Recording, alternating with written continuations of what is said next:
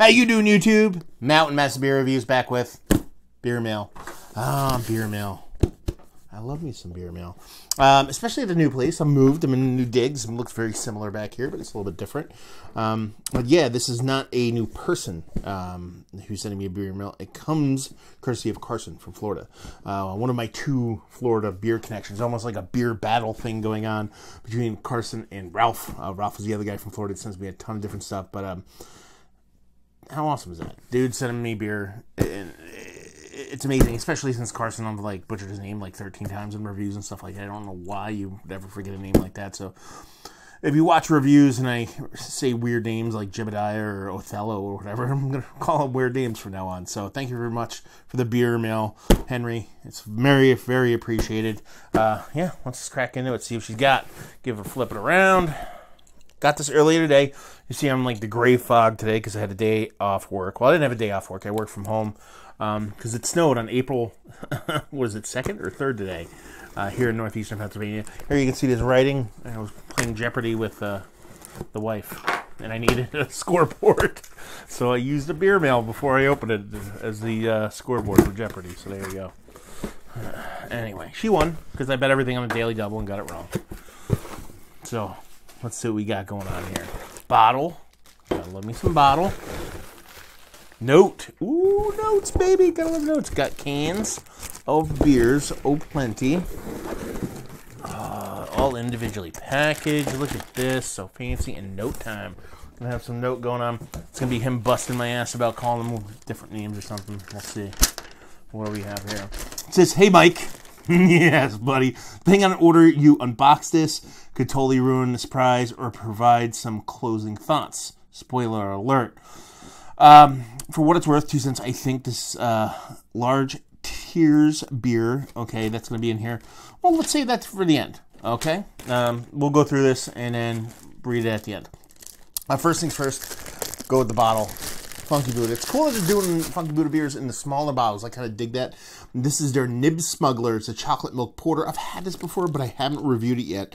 6.3% alcohol by volume. On the side here it says, Cocoa Cowboy or Cowgirl.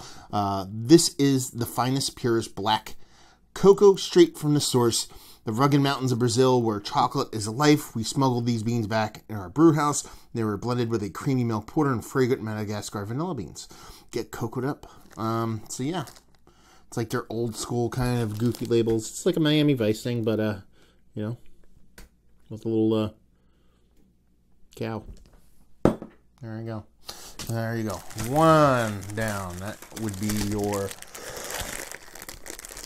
singular bottle. Next one up, we have a little bit of Southern Swells. That's a lot of stuff that Carson sends me. It says here, riding on bikes with really large tires, double India Pale Ale. Let's see. They go Galaxy, Citra, and Mosaic. These players need no introduction. Big, dank, pungent, and aggressive. It's just who they are. And this can is 313. Like I said, this is April 2nd or 3rd. You know, it's a black and white photo and lettering. It is what Southern Swells do. Grab another one from these guys. Try to keep them in order of brewery if I can. We have in here, in a galaxy really, really close by. India Pale Ale, 7% alcohol by volume. On the side, it says a bright India Pale Ale, driven by generous dry hops of Galaxy and Citra. Its distinct aroma and notes of citrus, passion fruit, and tropical fruit are present in every sip. It's safe to say the force is strong with this one. Same thing, little black and white Galaxy back there, and done and done. Let's see, what do we have here? Westbrook Brewing Company. It's their Edmund Oates Brewing. It's Westbrook Edmund Oates. There's nothing peanut butter than a nice pair of cam pants. Wait, there's nothing butter. I said peanut butter. There's nothing butter than a nice pair of cam pants. Okay.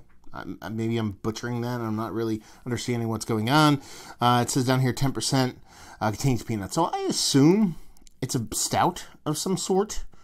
Yeah, I actually really did the label. It's kind of ghetto and it's got a skull with a hop. What do you want? The next two are beers that I definitely had, but they're probably ridiculously fresh. Here we have It's not that fresh.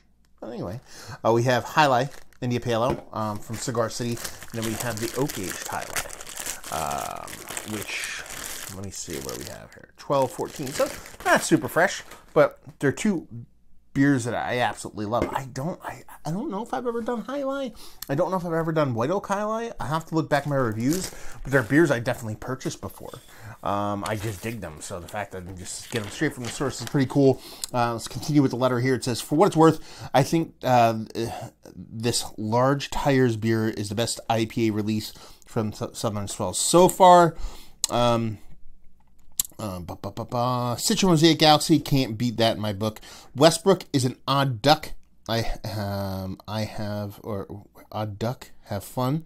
I believe you had the High Life, obviously nothing crazy, but I thought the Oak Age version could provide an interesting comparison, and basically what I thought I'd do with those. Wish it was fresher, but it's the way the cookie crumbles. Cheers, Theodore. So, even he's playing along with the game now. So, yeah, thank you very much, brother. Super appreciative. I'll definitely do a side-by-side with these regardless, and just kind of get these as I go. I'm finally getting settled in my new dig, so I have a little bit of time to actually put some reviews down, but I do have a little bit of a backlog, so it might take me a little bit. I don't even think I posted all of the beers from the last beer mail he sent me, which is right about a month and a half ago or something like that, so I gotta get my ass in gear. So there you go. Another little unboxing done. Hopefully you guys enjoyed me cracking these out of the box. Hopefully you guys watch me review all these, and hopefully you guys keep tuning in, and hope we'll see you next time. Cheers.